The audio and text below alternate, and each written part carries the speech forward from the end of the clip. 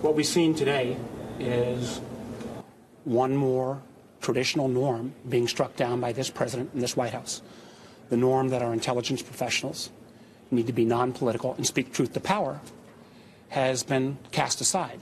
It appears obvious to me that this is a White House that feels under siege because of the president's former campaign manager's trial and obviously some of the issues with his former staffer, Omarosa.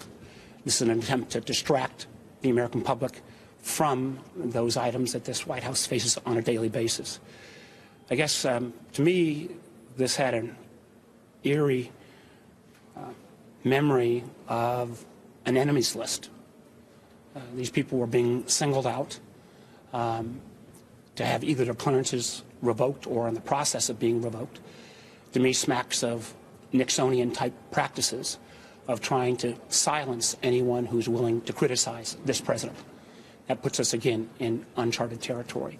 I wonder if this president, again, I thought there was a bit of an irony that one of the reasons they cited for taking away Mr. Brennan's clearance was erratic behavior. I wonder if this White House has looked itself in the mirror on that very question.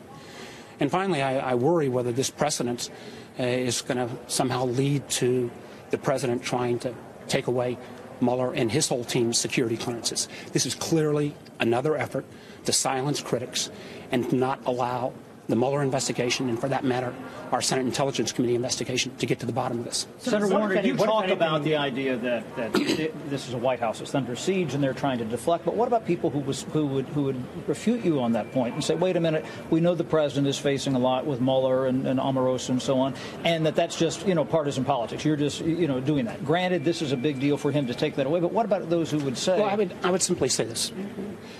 We've been doing some checking and can't find any historical precedents. One of the curious items was that on this list of people who are having their clearances either removed or in the process of being removed, interestingly enough, didn't include Michael Flynn, who would appear, again, as somebody who, subject to some violations, would be in a normal list of this kind of actions.